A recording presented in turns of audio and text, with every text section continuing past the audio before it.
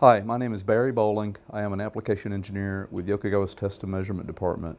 Today I'm going to demonstrate how to set up a wattmeter and measure three-phase electrical power along with a number of other parameters using the 3-wattmeter method.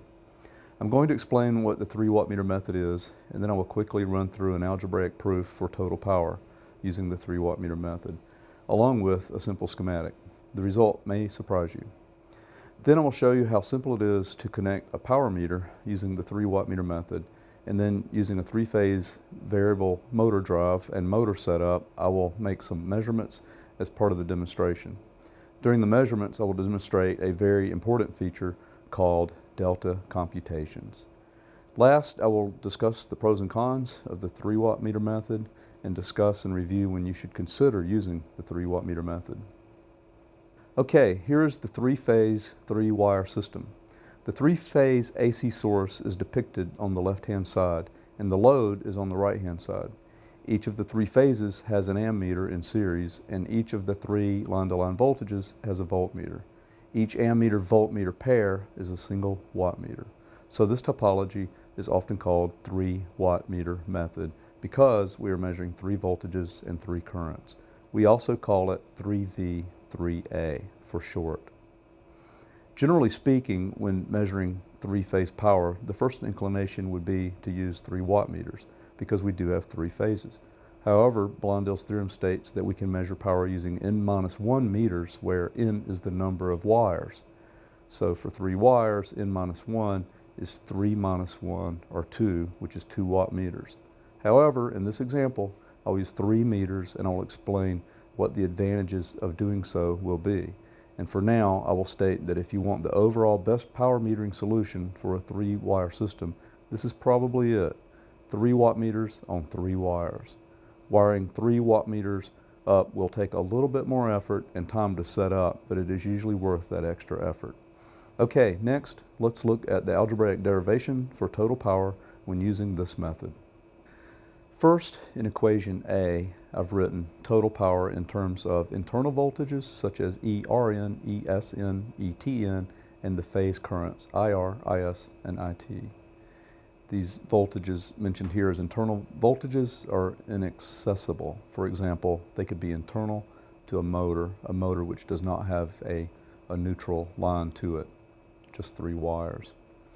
In equation B, I've written the total power seen by wattmeter 1 as IR times ERN minus ETN. That's internal voltages and phase current IR.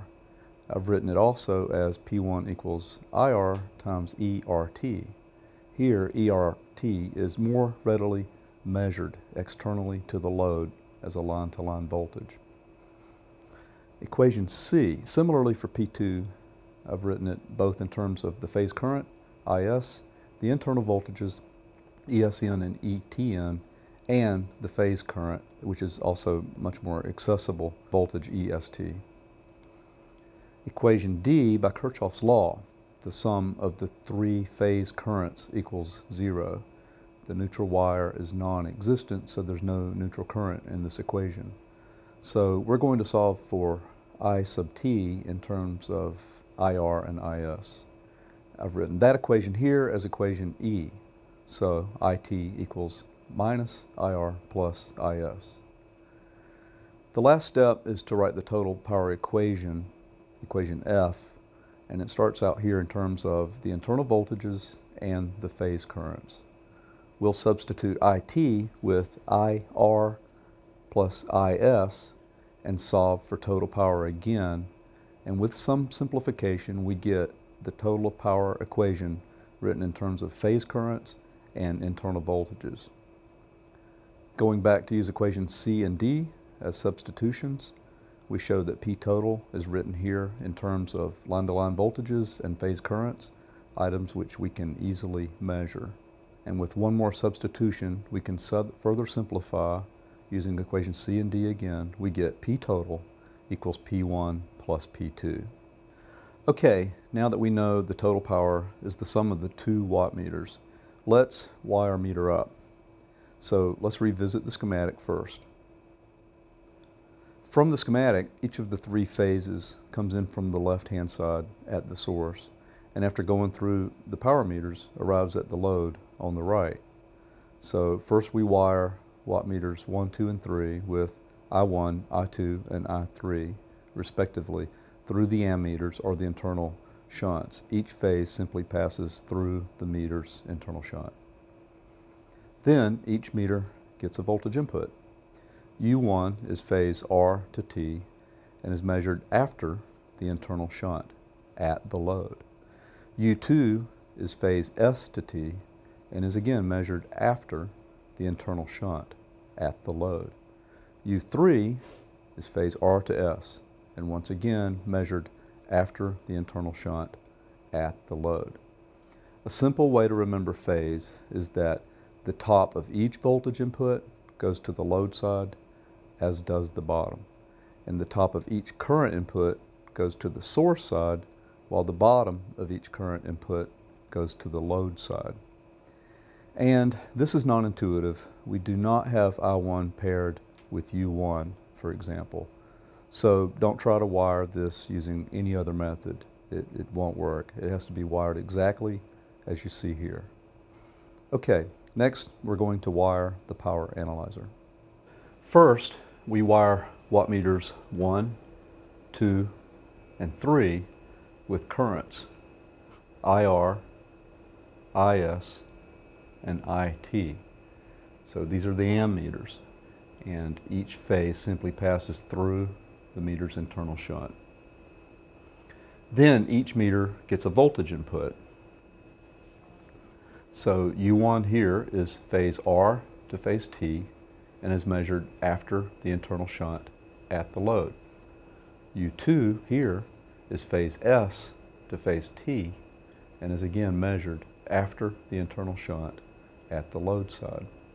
U3 is phase R to S and once again measured after the internal shunt at the load. A simple way to remember phase is that the top of each voltage input goes to the load side, as does the bottom. At the top of each current input, this goes to the source side. So the top of this current input comes from the source side, while the bottom of each current input goes over to the load side. Okay, let's do a quick power measurement using this setup. Okay, I've finished wiring the meter and I have the motor and the drive running. So let's take a closer look at the measurements. Okay, so here I have for element 1, element 2, and element 3, also known as watt meter 1, 2, and 3, I have 3 line-to-line voltages and a total line-to-line voltage. I have 3 phase currents and a total current. I have 3 phase powers. The first 2 are the ones that really count here. And then I have a total power. So I have a parent power, S, 3 of those. And then I have reactive power for all 3 meters. I have power factor for each of the 3 meters. In addition to that, I have delta measurements. So I have line to neutral voltages, 3 of them. I have a neutral current here. I have 3 power meter readings. So these are phase power meterings. So all 3 of these are valid, one for each of the phases, as well as a total power. Now that we have seen how to perform a 3 watt meter power measurement, let's talk about the pros and cons of this method. First, some pros. You get an accurate total power measurement and you get the line-to-line phase voltage measurements. This method works great for a source load system that does not have a neutral. Because we have enabled delta star computation, we also get all 3 line voltages as well as the neutral line current. You can't get that with the 2 watt meter method. And we get phase power for each phase. The most important positive outcome is that you get accurate power factor for both unbalanced and balanced loads with the 3 watt meter method. This is probably the most important thing that I can tell you about 3 watt meter method, and this is a strong reason to choose this method over the 2 watt meter method. Now for some cons. You do have a few more wires, but this method is still fairly easy to set up and is worth that extra effort. Many engineers are initially puzzled when they see that total power is the sum of 2 watt meters, and we discussed that today as well. Okay, now I would like to do a quick review. I explained what the 3 watt meter method is, and we looked at a schematic of it, and then quickly went through a derivation or proof for the total power.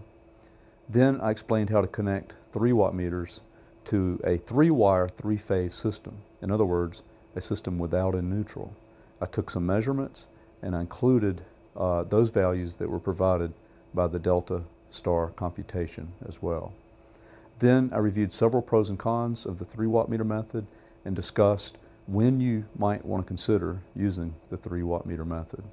So that's the end of my 3 watt meter method demonstration, and I hope this information is useful to you. Thank you for watching. For more information, please visit tmi.yokogawa.com.